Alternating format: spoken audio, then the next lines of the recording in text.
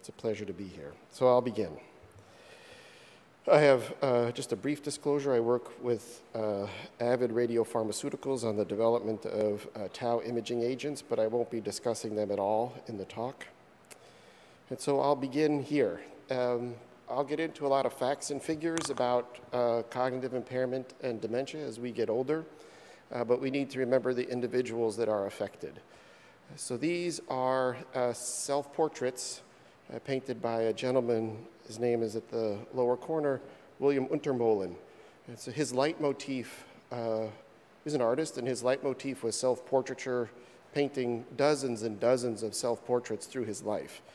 So this is a retrospective study. He eventually became afflicted with Alzheimer's disease and descended to cognitive impairment and dementia. So here's a self-portrait as a young man, then in 1967, then a bit older in 1995. The family reports that sometime in here, 1996, 1997, he began to show signs of impairment, what we would now call as a diagnosis mild cognitive impairment. So difficulties with memory, but not yet with activities of daily living, right? So difficulty thinking, not difficulty living yet. And his disease progressed. He continued to paint self-portraits. It's around here that he met the diagnostic threshold of dementia, which means his difficulties with thinking are now so profound that he'll have difficulties with basic activities of daily living. And then this is his last self-portrait in 2000. He died 2 years after painting that image. And I think these are haunting. They really draw forward the self-effacing nature of this disease. Many of us, I'm sure, have witnessed this in our families. This is the reality for someone as they live through it. So an individual view. Now, a public health view. For those of you that are unaware, there's an organization in Seattle called the Institute for Health Metrics and Evaluation. It's supported by the Gates Foundation, run by Christopher Murray, and they have a absolutely jaw-droppingly interesting website.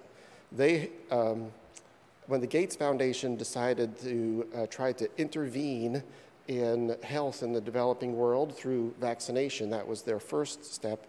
The question was, how do we know we've been effective? And in order to answer that question, you needed some measure of the burden of the illnesses that you were trying to intervene with. That's what started this effort, and it's now blossomed where Chris and his very large team have taken on the goal of measuring the burden of disease globally. So you can go, and almost most nations in the world participate in this, and so you can go to their website, click on a nation, and all sorts of data will begin to come forward. It's worth it if you have an hour or two to spare. This is a screenshot from our first effort, a paper that we published in The Lancet in 2012. This is a screenshot of that data for the United States. Okay? And the graph's a little complicated, so let me just orient you. So along the horizontal, number 1 to number 25, that's the number 1 cause of death in the United States to the 25th most common cause of death in the United States in the year 2010. And then on the y-axis is percent change in the prevalence of that disease as cause of death between 1995 and 2010, over the preceding 15-year period. So this is roughly current, and then change over the preceding 15 years. So the number 1 cause of death in the United States remains ischemic heart disease, but over the last 15 years, we've made some success. It's becoming less common. It's still the most common, but it's less common. So we're having success in intervening in ischemic heart disease. Stroke also is number 2, and in the face of a progressively aging population, we've also had some success in reducing the burden of, oh, excuse me.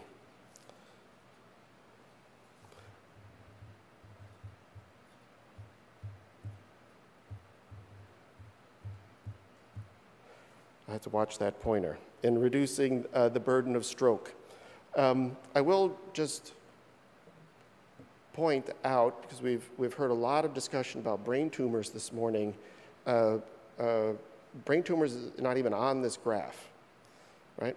So now, we will talk about what are very common diseases. So first, Alzheimer's disease, number 4 cause of death in the United States.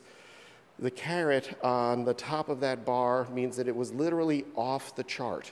So in the preceding 15 years, as its prevalence in the population had grown more than 200%. Some of that may be case ascertainment. Almost all of it, though, is due to the, as I say, the progressive increase in the average age of our population. Next, I draw your attention to Parkinson's disease. It's number 24 on the list as cause of death. It's the second highest increase of all of those illnesses in the top 25. Falls is a close second to Parkinson's disease. Those two are very likely related, one to another. Both of those affect brain health. Both of those can affect cognition. Parkinson's disease, of course, also has a motor component. I won't be talking about that. I expect that'll be the focus of Dennis's talk to follow. And the third threat to brain health is small vessel injury to brain, the type of small vessel injury that occurs in kidney, heart, and eye. The end organ, the brain also is an end organ for that type of injury, and the major risk factors for that type of injury, they're more than that, they're really mechanistically related, are diabetes and hypertension, especially the combination of insulin resistance and hypertension. So we're going to focus on those 3 illnesses moving forward. We estimated in Seattle their population attributable risk, and that's a statistical estimate. It means if I could wave a magic wand and make plaque and tangle disease disappear, make Alzheimer's disease disappear, how much dementia would disappear from the population? And the answer to that for Alzheimer's disease is about 45%. For small vessel injury to brain, it's about 30%, and for Lewy body disease, it's 15%. Now again, this is how much dementia would disappear. Others have followed this in population-based studies around the United States, in Europe, and in Japan, and we all see roughly the same result. Sometimes Alzheimer's disease will be as high as 55 or 60%. Vascular injury might be a little bit lower, down as low as 20%, but the pattern is the same. Alzheimer's disease is number 1, apparently, threat to brain health as we get older. Small vessel injury to brain, number 2, and at least as far as cognitive impairment is concerned, Lewy body disease is 3rd. Another key concept to understand about these illnesses is that they're all chronic diseases, right? No one wakes up with dementia one morning. That's a disease that had been going on for years, if not decades prior. That chronic diseases all have latency, meaning the disease has started before it's clinically apparent. So in these population-based studies, we tried to estimate what is the latency of these 3 chronic diseases. And again, the data from Seattle is here. Now, what I'm calling Alzheimer's disease means that we were able to identify plaque and tangle disease beyond the usual that John was just describing. And these are individuals now who are in their 70s and 80s. So at that point in life, virtually everyone, not everyone, but virtually everyone shows some evidence of latent Alzheimer's disease. Not everyone is cognitively impaired. This disease is very, very common in the elderly, and it presents in a large fraction of people who are affected, but not everyone who's affected. Vascular brain injury of this small vessel type has a latency of about 30%, and then the type of Lewy body disease that can be associated with cognitive impairment, so a more advanced form of Lewy body disease, about 30%.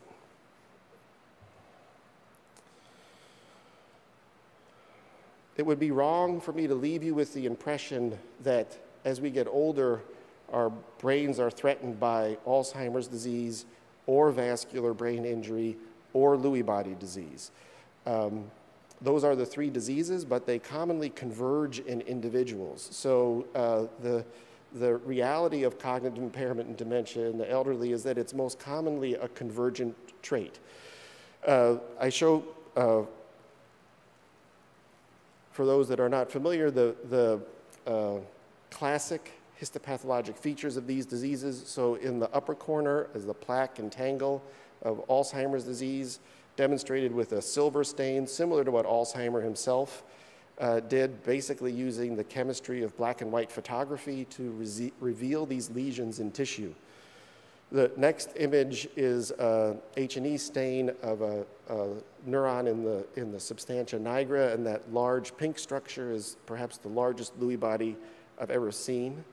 And then down in the lower corner is a lower magnification photomicrograph of one of these microinfarcts. So the lesions produced by small vessel injury to brain are called, not very imaginatively, microinfarcts, and the definition is not very imaginative either. They are lesions that look like this. They're too small for us to see by eye when we dissect the brain, and then we look for them in screening sections, and then we identify them microscopically. So these are data from the study in Seattle. I am a consultant neuropathologist to other studies, so the 90+ study, the Honolulu Asian American study, and the Nunn study. And of those, we see data like this for all of those studies. So this is common, a common distribution of these diseases in the elderly. So everyone on this graph has dementia, all right? That's why on the x-axis, every bar is a person who was diagnosed with dementia. And then on the y-axis, the height of the bar is whether their Alzheimer's disease, which is in blue, was absent, so that you'd get scored 0, or mild, moderate, or severe. So not very sophisticated, but just a way of trying to demonstrate the level of the burden of these diseases in brain.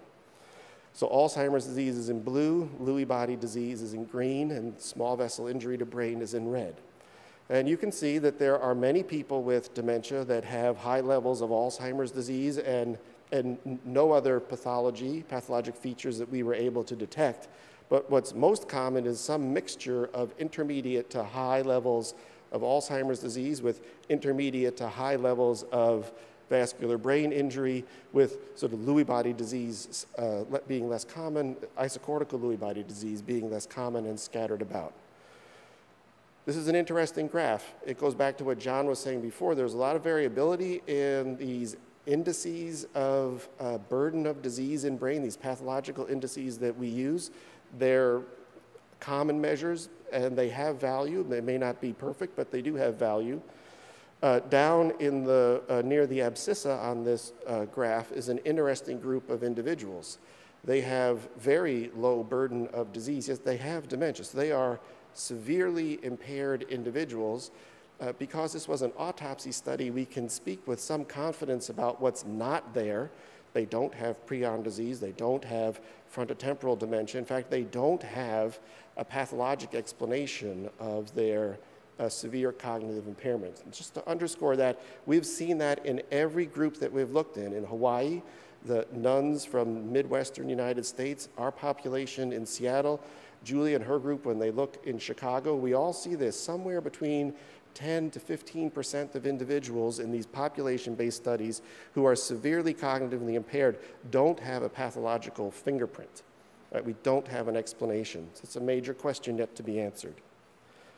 So the same organization to this graph, but now everyone is a high performer. So not just simply not dementia.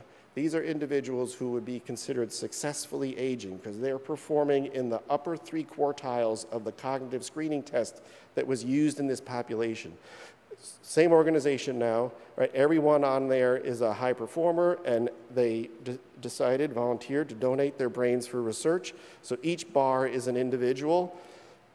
And you can see that it's these same diseases exist in individuals in this age range who are not cognitively impaired. That's the latency of these diseases that I was describing earlier. So latency is common for all three of them. All three diseases are present. So it's not as though crossing the threshold to dementia means that you have Alzheimer's disease and now you add vascular brain injury and that's what pushes you over the threshold. That doesn't appear to be the case. All three diseases are present during latency, and what's associated with progression to dementia is having a greater burden of which one of these, or which group of diseases that you happen to have. There are, again, the extremes of the graph are also very interesting. Down near the abscissa, it is uncommon, very uncommon, to live to your 70s and 80s and have no evidence of any of these diseases in your brain. It exists, highly, highly successful aging. Those people exist. Right? So I want to know what they have because I want it. But we don't know the answer to that yet. There are many people that are interested in understanding that group. There's another very interesting group. If you look out to the other end of the graph, there are individuals with high burden of disease, at least how we measure it by pathologic markers. There are individuals with high burden of disease, as high as or higher than anyone who has dementia, yet they're not demented. And that's this group that's called resilient, right? So high level of disease, but no clinical expression. There's a lot of interest now. There's a lot of interest in trying to understand what is the basis of resilience. What do they have that appears to be protecting them from expressing the high level of disease that by pathologic examination they have.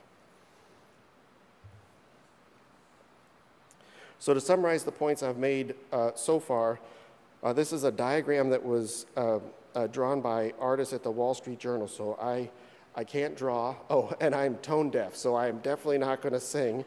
So I credit them. They were highlighting some of the work that we were doing at the University of Washington at the time. As John was describing, what appears to be happening, so we'll talk first about Alzheimer's disease, plaque and tangle disease. What appears to be happening is that tangles appear in the structures of the medial temporal lobe in middle age. And this has been represented in the neuropath literature going back to at least the 1990s, maybe earlier, and is now being validated by our colleagues who have developed tau imaging agents. What happens next is, just as John said, that there appears to be this blossoming of amyloid beta accumulation, which we're, at least for our purposes here, measuring as plaque formation. That's out largely in different regions of brain in the cerebral cortex. And then what follows later still, and is the closest correlate of progressing to dementia in Alzheimer's disease, is that these same neurofibrillary tangles that previously were largely restricted to this part of the medial temporal lobe now spread out to isocortical regions of brain. What happens with Lewy body disease, what's associated with the presentation of motor symptoms of Parkinson's disease is the formation of Lewy body disease in upper brainstem structures, iconically in the substantia nigra and in the locus. But by the time they have formed there, they very commonly have formed in other regions of brain, in lower structures in the brainstem and in the olfactory bulb, and even in other regions of the body, in salivary glands and gut, which is an intensely interesting opportunity for development of biomarkers. The mark of progressing to cognitive impairment and dementia from Lewy body disease is when they also spread into limbic and cerebrocortical structures. The last of these three diseases then are the microvascular, the small vessel lesions to brain. These don't follow a typical progression, at least as far as we can tell, that if you have the risk factors for this type of injury to brain, it tends to begin in your 60s and then progresses, and these lesions accumulate, as best we can tell, not a strictly random fashion, but they are scattered throughout the cerebral cortex. So in summary then, dementia is an increasingly common global health threat. It's not just in the United States. It's, as I showed you the graph for the United States. I should mention we published a follow-up to that work this last spring in The Lancet. By calculations of Chris and his team, the reduction in burden in the globe for HIV and AIDS is exactly matched by the increase in burden for Alzheimer's disease. So this is a threat to cognitive health in the United States, but also in regions of the world where typically we haven't thought about Alzheimer's disease as a serious problem. It is not as common as it is here because people don't live as long as they live here. But as life expectancy increases, it is increasing exponentially in low-income nations. Importantly, dementia is an idiosyncratic, meaning it varies from individual to individual, an idiosyncratic convergent trait of 3 prevalent chronic diseases, each with prolonged latency. And all those concepts are important in how we go forward in constructing, appropriately constructing clinical trials to intervene and protect cognitive health. So it's a complicated problem, and the approach that that we envision as most likely to be successful is this idea of precision health to bring clarity to this complexity. You have heard this morning for the examples from brain tumors, what would be examples of precision health or precision medicine. In fact, this concept has broadest currency in cancer care, also in cystic fibrosis, and I think that it really applies probably to all chronic illnesses and is now being adapted to the management of cognitive health. So from here to the remainder of the talk, focusing more on where I think the field will be going. So what does this mean, this idea of precision health for diseases that affect cognitive health? So the first will be to stratify by risk. Right now we know the most about genetic risk, and I'll go into that some, but to stratify by risk into different bins. So this mixed population at the top gets stratified into their different groups. And then key will be detecting latent disease. If the history of medicine teaches us anything, right, think about cancer care. Waiting for individuals to present in the doctor's office and say something's wrong, or in the case of cognitive impairments, usually the spouse or significant other. But waiting to that point is too far down the road, right? That's how we used to do cancer care. And at that point, right, someone to show up and say, well, I've had a 20-pound weight loss in the last 6 months, right? That's just not how none of us expect we're going to have success in that scenario. But that's where screening mammography came from. That's where pap smears came from. PSA testing, now some of these have worked better than others. Screening colonoscopy, they all derive from that concept. These are diseases that develop over many years, and the disease starts before you're aware of it, and we need to detect the disease before you're aware of it to have maximal effectiveness when we intervene. So we need, I've shown you a lot of autopsy data. Obviously, that's at the very end of the course of the disease. We need to develop other tools that can detect these 3 common diseases in their latent period, and I'll show you an example of one of those. And once we've been able to stratify people by risk so that we can appropriately arrange their preclinical screening, and we have the tools to detect these diseases in their latency, the last step is to have disease-modifying therapeutics, and this is where, quite frankly, the field really struggles. There are many, many laboratories around the globe that are trying to develop these, and I'll give you a brief overview of where we are, but currently, I think you can argue that we don't have any. So molecular drivers of Alzheimer's disease. There is a large consortium of investigators that span planet Earth that contribute to what's called IGAP. And I give you a reference from 2013.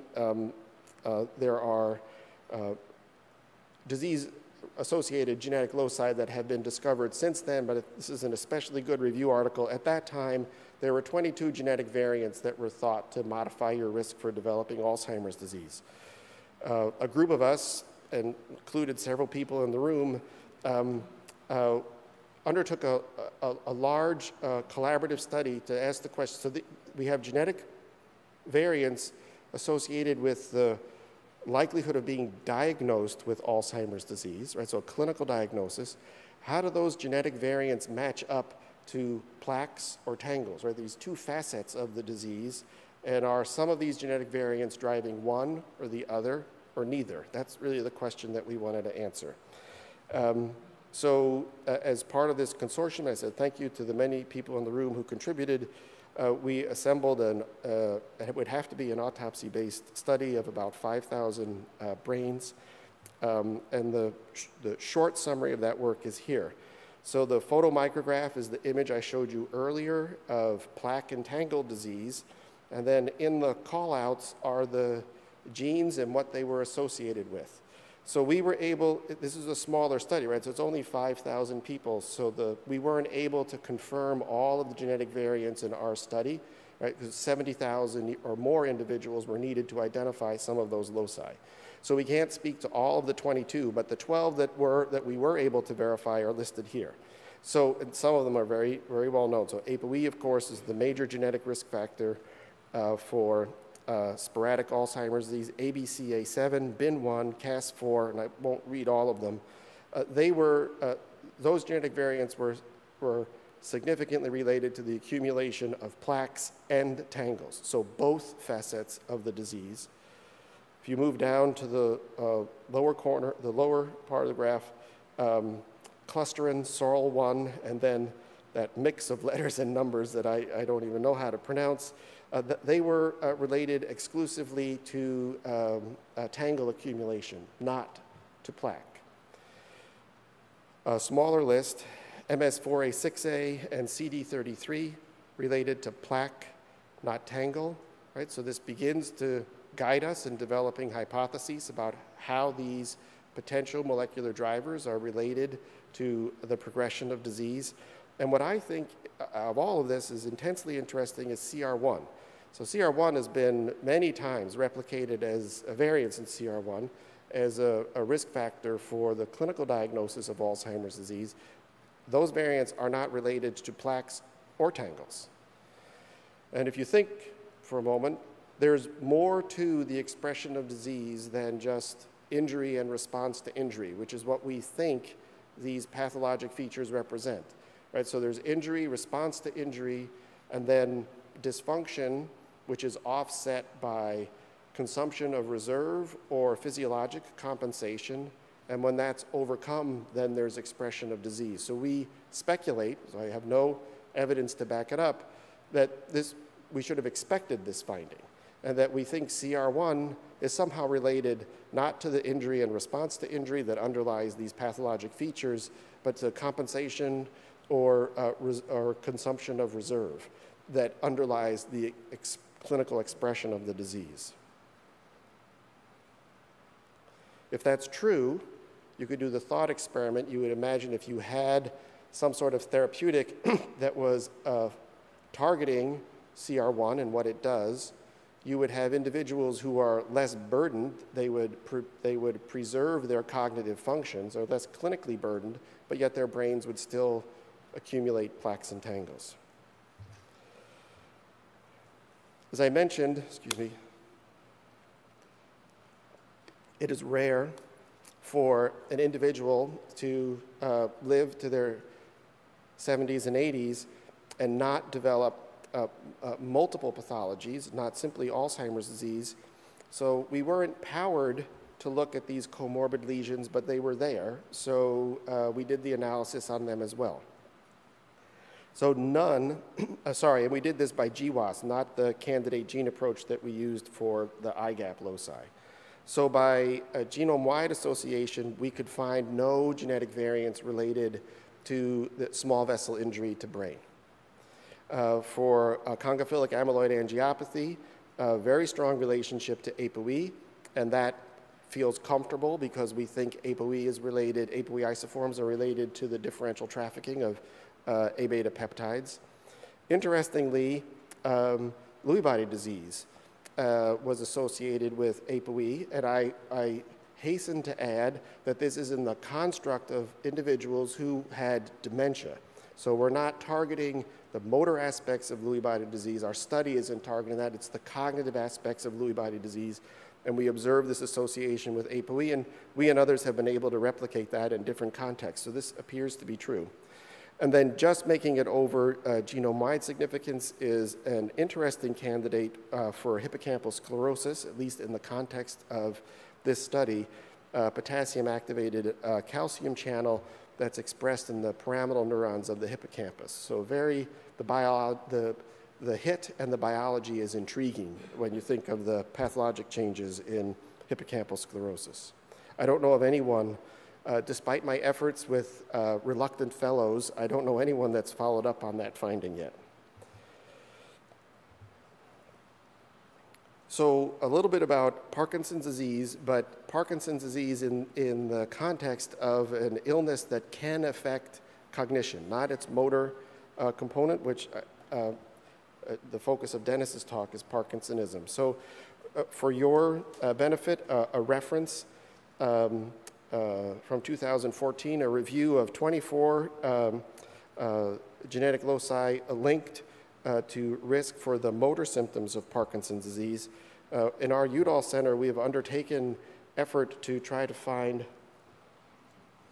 it's okay, the genetic risk that underlies a cognitive impairment in Parkinson's disease. And then just to review for you briefly, approximately a quarter of individuals when they first present with the motor symptoms of Parkinson's disease have severe cognitive impairment. The flavor of that cognitive impairment is different than Alzheimer's disease. It's less amnestic and more dysexecutive. And by the time someone's had Parkinson's disease for 10 years, the motor symptoms for 10 years, the vast majority, somewhere between 80 and 90%, have severe cognitive impairment.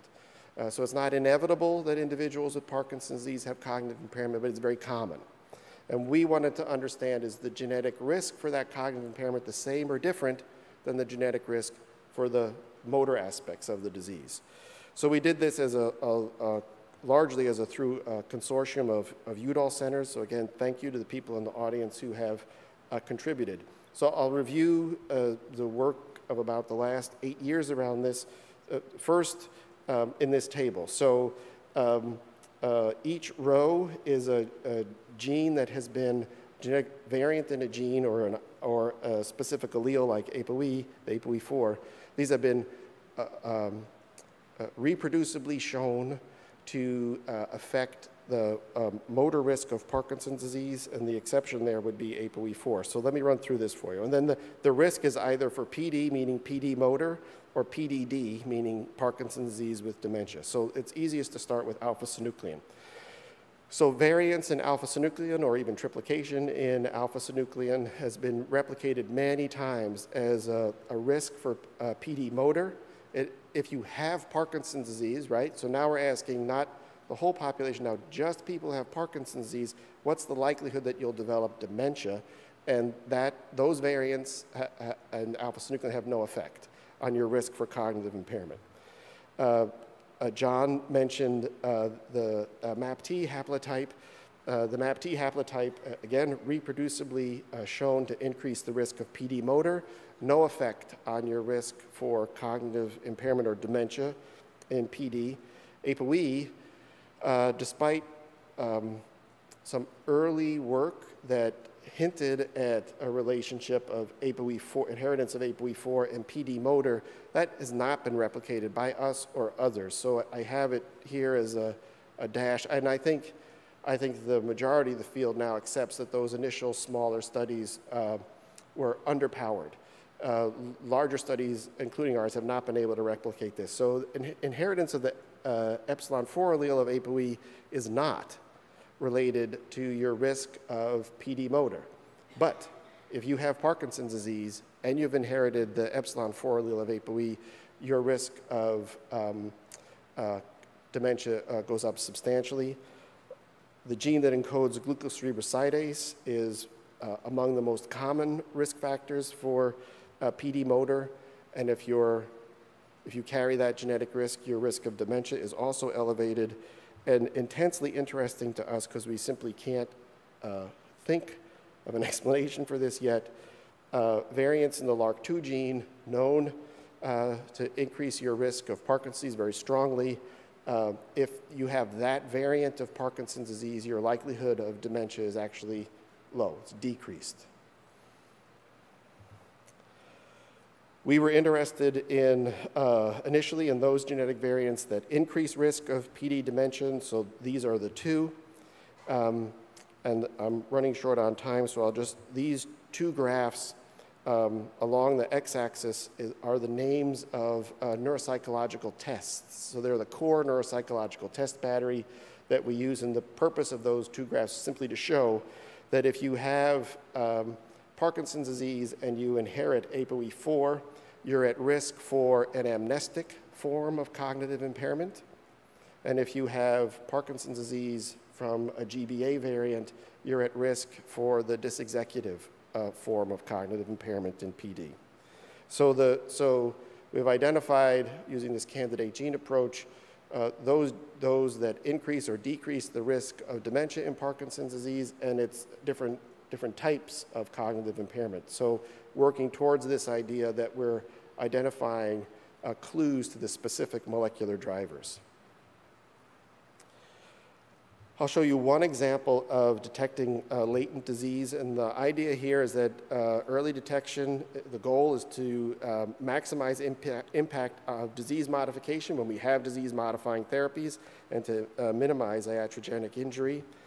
So this is an example for Alzheimer's disease.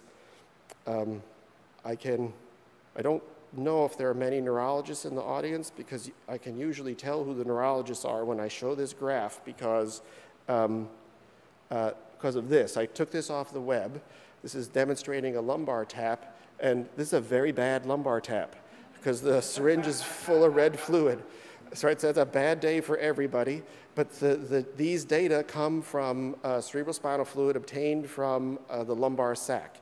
So data that we initially published back in 2007, and I give another reference because it almost simultaneously, but in truth, 3 months before our paper came out, a paper from WashU came out showing almost exactly the same thing. So there are these two facets of Alzheimer's disease, and we have two biomarkers that are now relatively widely used in research settings and are before the FDA for consideration for application in general medical practice, but we're not to that point yet, but used relatively widely in research settings. So just like we have plaques and tangles in CSF, we have the major protein of, one of the major proteins in plaques is A-beta-42, and that's on the x-axis, and then one of the phosphoisoforms of tau is on the y-axis, the P181 tau. So there are four color-coded groups here. We'll go with the two extremes first. So control individuals, meaning people went through literally a whole day of neuropsychological testing and are cognitively normal. Right? These are volunteers. We're far away from population-based studies now, the research volunteers. So exhaustive testing that they are cognitively normal, medically they are healthy, and they're less than or equal to 50 years of age. And that's an arbitrary cutoff, but we proposed that latent Alzheimer's disease, we know latent Alzheimer's disease is out there from the autopsy record, was that latent Alzheimer's disease is going to be uncommon in people in their 30s and 40s. So those are the black circles, and that's the distribution of, that's the scatter plot for their A-beta-42 and P181 tau and CSF. And so you can see there's a distribution for A-beta, but the tau levels are, stay quite low. Then look at individuals who have Alzheimer's disease dementia. So what happens is that A-beta-42 levels in CSF drop. Those are the red circles. They go down, and there's pretty good, I think, excuse me, neuroimaging data to say that that is associated with deposition of A-beta peptides in brain, and P181 and other forms of tau increase in CSF. So you have the switch. This is CSF for these two proteins in the absence of Alzheimer's disease, in the presence of extensive Alzheimer's disease. MCI is an intermediate category. These are, I mentioned very early on when I was showing the self-portraits, these are people that are thought to have prodromal Alzheimer's disease. They have difficulties most commonly with memory, but yet they're still able to function. They're sort of in between. There's little overlap with the controls, some overlap with more advanced AD. They're sort of in between. And what's compelling about this graph, I think, are the controls that are greater than 50 years of age. Most of them look like the younger controls, right? This individual, in fact, this woman is 101 years old when she volunteered to give spinal fluid, so very, very right. She has the CSF of a 20-year-old. But there are green circles over here overlapping advanced Alzheimer's disease. We followed these people for quite a long time, but within 5 years, all of those individuals had converted either to MCI or dementia. So we detected, we and our colleagues at WashU, what was for the first time evidence of latent Alzheimer's disease. Right? So these proteins change in CSF, and subsequently the disease is expressed somewhere on a period of around 5 years later. There are other tools like PET imaging tools. The last part of this idea of precision health or precision medicine, we're able to stratify people by risk, and with genetics, we think that's giving us insight into molecular drivers. We need tools to detect latent disease. I showed you an example of one. There are others in imaging. There are other biochemical markers. For Parkinson's disease, no one has yet been successful in developing biochemical-based biomarkers in peripheral fluids, although there is truly a global effort to do that. The last step in this cascade is to have disease-modifying individuals that are tailored to someone's molecular drivers of disease. And I'll just very briefly review some of the current efforts. So for individuals that appear to have their Alzheimer's disease being driven by inheritance of the epsilon 4 allele, there was a lot of excitement about 3 or 4 years ago around RXR agonists. Very exciting data at first, more mixed results now, but still advancing to phase 2 clinical trial. There's the anti-amyloid A4 trial being run by Risa and her colleagues at the Mass General. That's a passive A-beta immunization trial focused on individuals who have inherited the APOE4 allele. And then for individuals that have inherited presenilin-1 mutations, so autosomal dominant forms of Alzheimer's disease, there's the Alzheimer's Prevention Initiative, which you may have read about in Medellin, Colombia, and then the Diane trial being run out of WashU.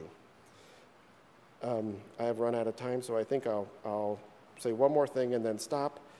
We already have disease-modifying therapies for this type of small vessel injury to brain, and I would caution you when you read research articles that say this or that antihypertensive treats Alzheimer's disease. I really doubt that's true. It's possible. I doubt it's true. I think what's happening is that antihypertensive is limiting small vessel injury to brain, and that it's improving cognitive health, but it's not really impacting Alzheimer's disease. So with that, I'll stop. I'll thank the people who support us, and thank you for your kind attention.